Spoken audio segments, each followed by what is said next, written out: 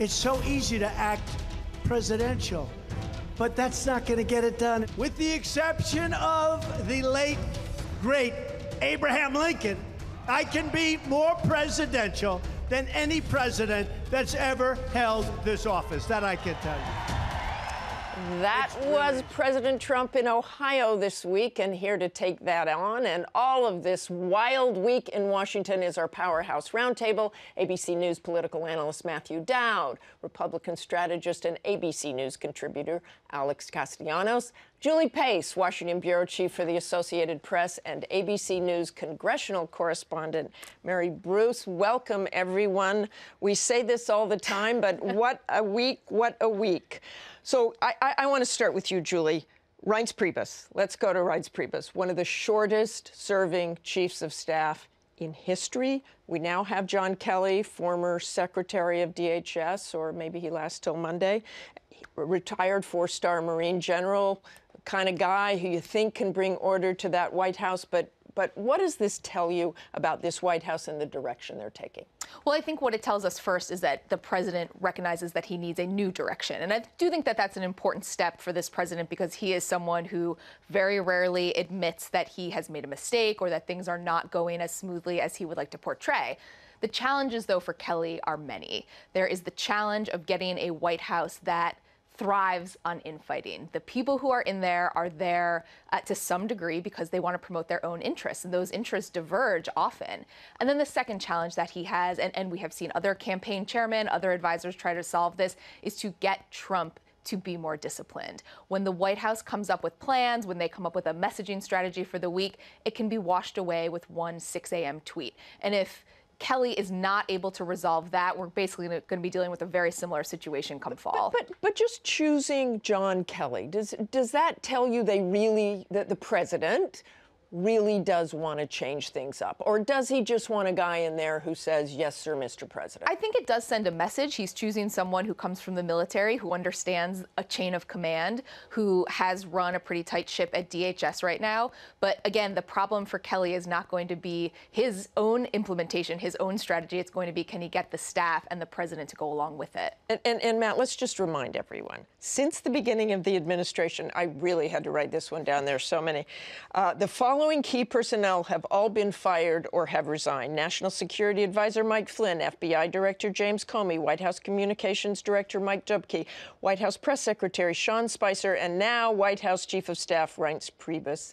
That's in just 6 months, just a little over 6 months. What do you think needs to happen to stabilize this administration?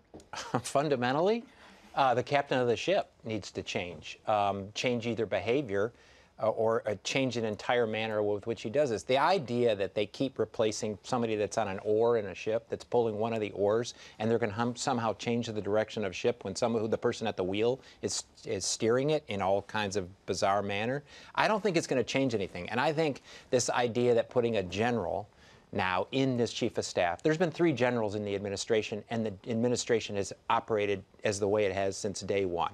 3 different generals in 3 big, powerful positions. Well, actually, there was 4. One's gone, as you say. And nothing has changed. So I don't think this is going to change anything. It's another one of the pawns moved on the board, and Donald Trump is going to keep being Donald Trump. Alex, you look like you're itching to get in on this. Well, when you can't... is there a disagreement there? When you can't fire the coach, you trade the players. And I think Matthew, in that sense, is right about that. But look at General Kelly. Donald Trump brought him in, I think, because he brings that sense of discipline. But it all depends if General Kelly is able to get Donald Trump into boot camp at Parris Island, if he's able to discipline the President of the United States. Now, you would think that if Trump brings someone in to do that job, he would let him do that job. But how Trump embraces that discipline from Kelly is what's going to set the example for everyone else in the White House. So these first few weeks are going to be critical. Does Donald Trump empower Kelly? That's an amazing statement, though, that you want to bring the president into boot camp to give him training. Yeah, and to Matthew's point, these other generals, some of them have been marginalized to a degree, and there's been friction with the other generals, with H.R. McMaster in particular. So same question, do you think he brought John Kelly in because John Kelly has been overtly supportive a real champion for Donald Trump Well, since he came I think he up? brought Kelly in for the same reason he brings in successful businessmen and he brings in other generals. He likes people who have accomplished things, who've been successful in other realms. And political guys aren't those people. The people who fail in Trump world are political people. The people who succeed are military and successful businessmen.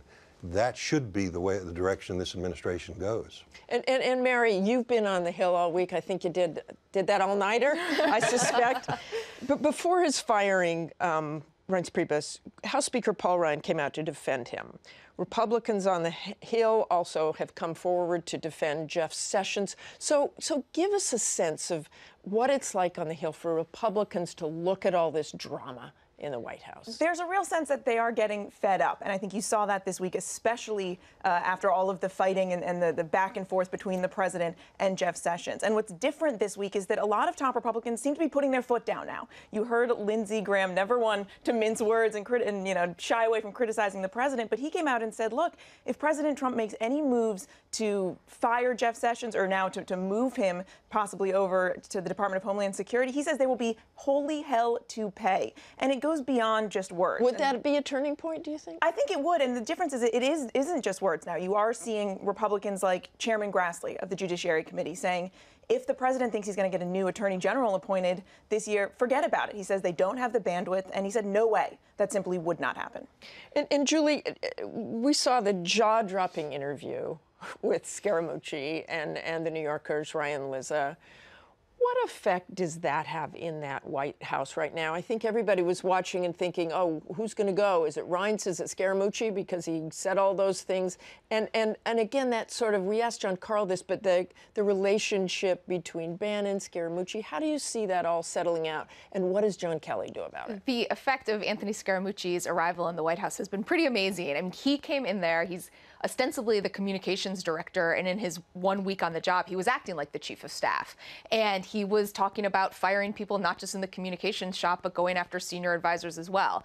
I think the dynamic in the White House is this right now. You have a new chief of staff who's going to come in to bring some order. You have a communications staff that is reeling, even with a new person at the helm there. And then you have these other power centers. Steve Bannon, who remains someone who can remind Trump of the base that elected him, but is lacking in broader power.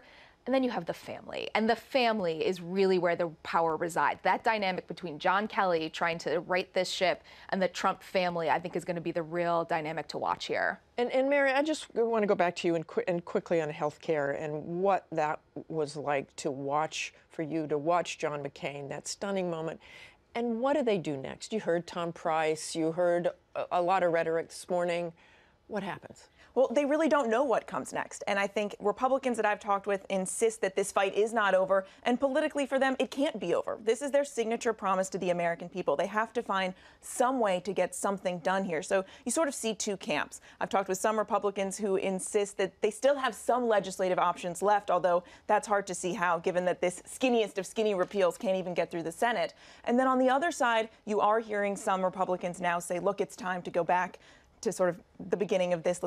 Let's have regular order. Let's work with Democrats here. But the one thing that everyone seems to agree on is that they don't know the path forward. I mean, I was talking with Tom MacArthur on Friday, the Republican who helped push this effort through the House. When I asked him what comes next, he just looked at me and he said, I am not a prophet. I do not know what comes next. I now want to turn to another event this week that's getting a lot of attention.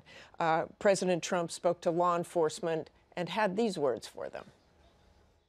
Like when you guys put somebody in the car and you're protecting their head, you know, the way you put their hand over. Like, don't hit their head, and they've just killed somebody, don't hit their head. I said, you can take the hand away, okay? And the comments are pouring in from police departments all over the country. The New York Police Department to suggest that police officers apply any standard in the use of force other than what is reasonable is irresponsible, unprofessional, sends the wrong message. Boston Police Department, as a police department, we are committed to helping people, not harming them. The statements go on and on. Seattle, Philadelphia, Houston, New Orleans.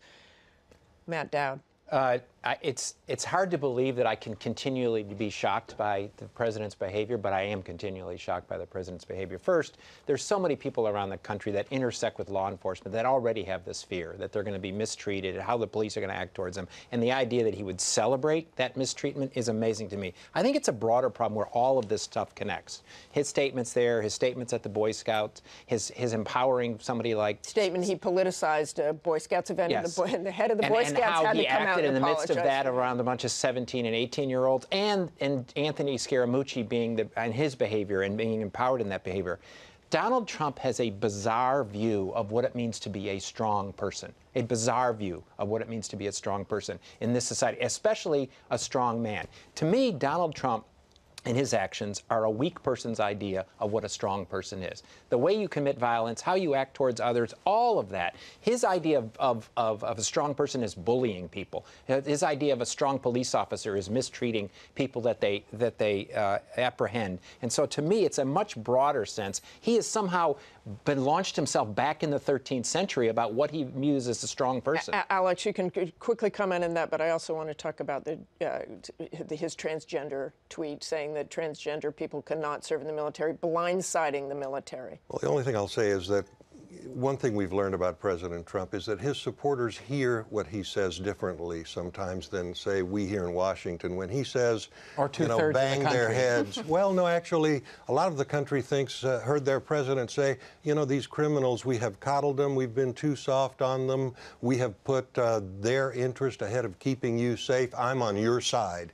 That's what I think Trump was actually trying to say. I don't think he was literally saying, hey, let's bang people on the head. But we call that in the military, they call that in the military command climate. In our overly sanitized culture, Donald Trump speaks like people. He doesn't speak like the elite in Washington. And a lot of America says, hey, he's right. A lot of America?